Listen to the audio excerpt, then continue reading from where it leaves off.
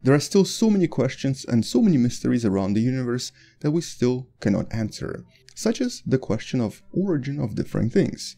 But one of the more important questions is actually in regards to life. Where exactly did life on planet Earth come from, and how exactly did it start? Because by finding the origin of life on our planet, we might be able to finally figure out if life can actually exist around other planets, other galaxies, and possibly around the universe as a whole. Because at the moment, even though the question is really simple, we still have trouble answering it. But because of studies like the ones we're going to be discussing today, we're slowly coming closer to that answer. Hello wonderful person, this is Anton, and today we're going to be discussing some of the very recent advances in the studies regarding RNA and the concept known as RNA World, the potential explanation to the origin of life, all life on our planet, and the potential explanation for how such life can actually, maybe, form on other planets. But to start, let's start with the basics. Inside everyone's bodies, and actually inside every single life cell on our planet, we obviously have things like DNA and RNA. And although a lot of you are probably familiar with the concept of DNA already, it's really what DNA creates that's a lot more important for our investigation that we're going to be talking about. All DNA molecules eventually create what's known as RNA molecules. In this case, we're talking about mRNA or messenger RNA. And these are basically chains of really complex molecules that kind of float around and eventually serve as a template to produce more complex proteins. Okay, let's try to visualize this using this amazing simulation from the University of Colorado that I've used for decades now. Here's the DNA molecule. Once in a while, this molecule is going to get a signal to create a new RNA molecule. And when this happens, another molecule attaches to the DNA and starts to create what we refer to as mRNA. So there it is, floating around, minding its own business. And by itself, that mRNA molecule right there literally represents the entire essence of life on our planet. Because as soon as it attaches to what's known as the ribosome, which is basically kind of like a printer device, the printer here is going to start producing what we refer to as a protein. This right here will then fold on itself, producing one of thousands of different proteins in our body. Or another way of thinking about this, if you were to imagine that you're a Lego structure, you contain approximately 80,000 to maybe 400,000 different Lego pieces, all produced in this relatively simple way. But the thing is, in theory, you don't even need a DNA at all. You can actually replicate everything just using the mRNA molecule, which then can maybe find its own way to self-replicate. As a matter of fact, there is a way for different RNA molecules to be created using other RNA, with certain bacteria even containing all the machinery needed for this. And so in theory, DNA is kind of redundant. It is important for life that's more complex, but for more simple life that's being developed, you don't technically need DNA. And because of this, for many decades now, a lot of microbiologists believe that life might have actually started from RNA itself that might have found a way to kind of self-replicate and eventually became more complex. This concept is known as the RNA World Hypothesis, originally proposed by Alexander Rich back in the 60s.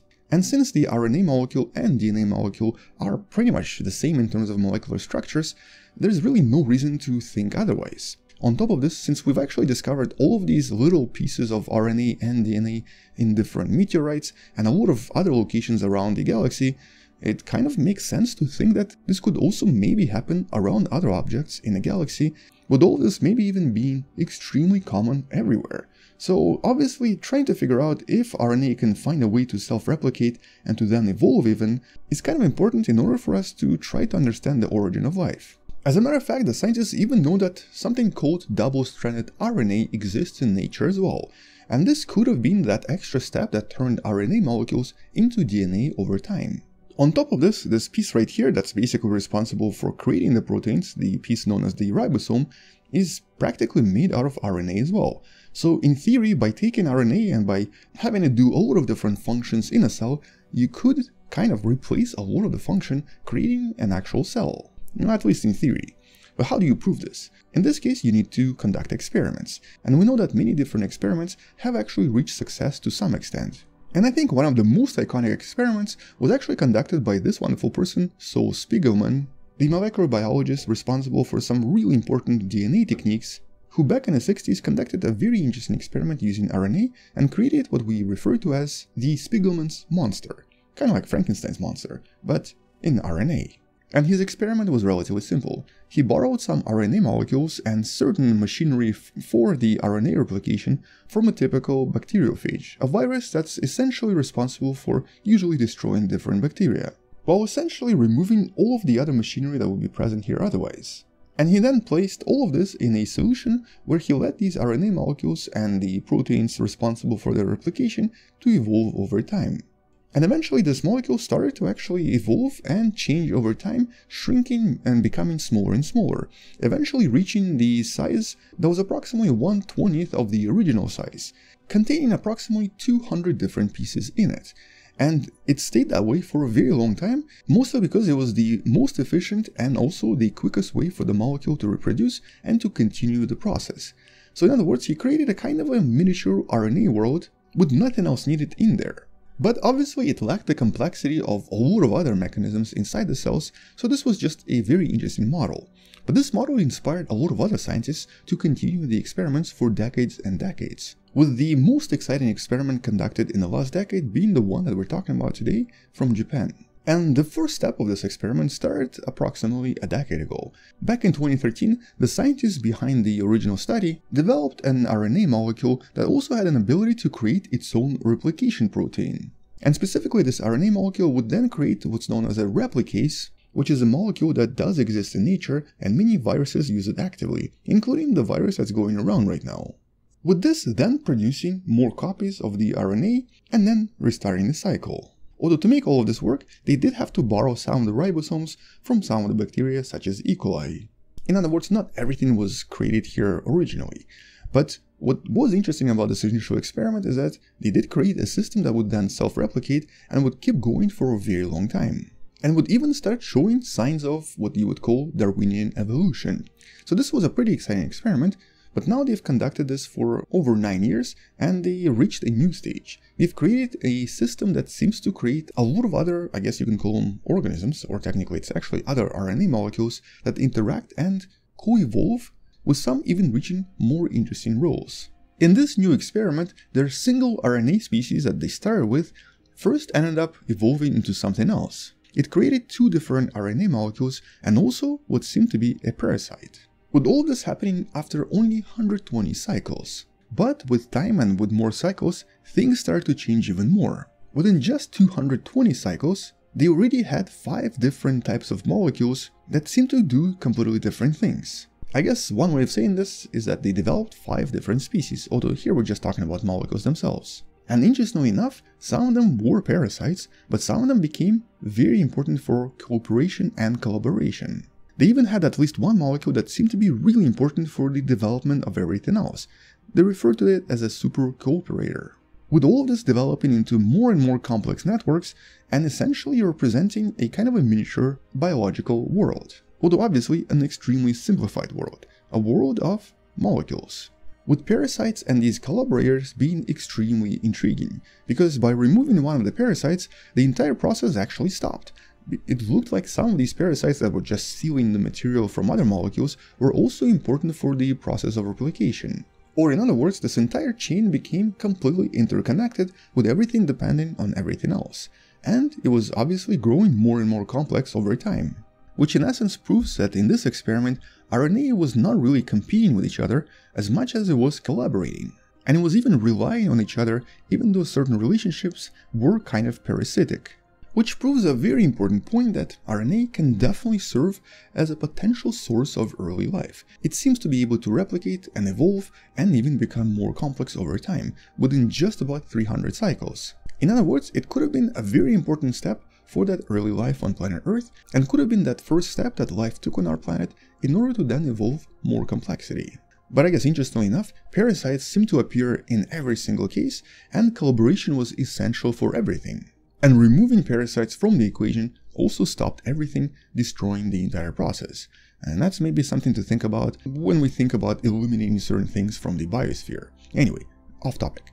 This is obviously still not the answer to everything, because there are still certain problems here. For example, we know that RNA is very fragile, as is DNA, so for all of this to survive long term, something else would have to happen in order to protect these molecules. On top of this, the ribosome, was also included in this particular equation. But what created the ribosome? In other words, what created the thing that creates the RNA afterwards? Where exactly did this come from? Now we know that you can make ribosomes out of RNA, but they still have to come from somewhere. And that's actually where this other study comes in that was only released a few weeks ago as well, where the scientists presented a different kind of an idea. It's possible that the initial formation of life didn't just come from RNA, but it came from a kind of a mixture of RNA and what the scientists refer to as peptides. The chains of amino acids that essentially all of the proteins are made from. And in this study, by combining RNA molecules and those amino acids, they were actually able to show that certain RNA molecules in certain conditions could actually print the longer chains of these peptides, creating a chain that would become longer and longer over time. Not super long, but as a proof of concept, this is definitely interesting. In other words, by combining RNA and the amino acids, and again, all of these were actually found in different meteorites already, and by putting them in certain conditions, in theory, it's possible to create a self-replicating world where everything seems to operate without the need for anything else, and in theory, it could evolve over time. Although it's important to understand that these are two separate studies with two separate results. In other words, we still don't really know how ribosomes were created and how they interacted with the early RNA molecules in order to produce a self-replicating and self-evolving system. But because of these several studies in the last few years, it seems to be more and more likely that this is maybe how life started on our planet, eventually evolving complexity over time, and eventually producing more complexity and maybe even creating what we refer to as a cell. Although how that happened is another question we'll be answering in some of the future videos. Which by the way means that you should probably subscribe. Anyway, these two experiments are quite groundbreaking, and they almost definitively prove two important things.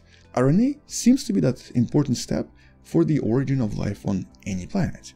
And it looks like it's very possible for all of this to happen elsewhere, assuming the right conditions such as temperature, presence of water, and a lot of other things. But the only way for us to confirm all of this and to actually definitively be able to answer the question of origin of life is to go somewhere else and to find this on possibly another planet or another moon. And so by finding something there, we might be able to answer these questions once and for all.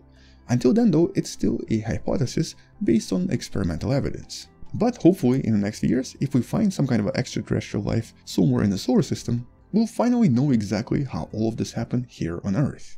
Until future studies and until future discoveries, thank you for watching. Share this with someone who loves learning about space and sciences, come back tomorrow to learn something else, and maybe support this channel on Patreon by joining channel membership, or by buying the Wonderful Person t-shirt you can find in the description. Stay wonderful, I'll see you tomorrow, and as always, bye bye.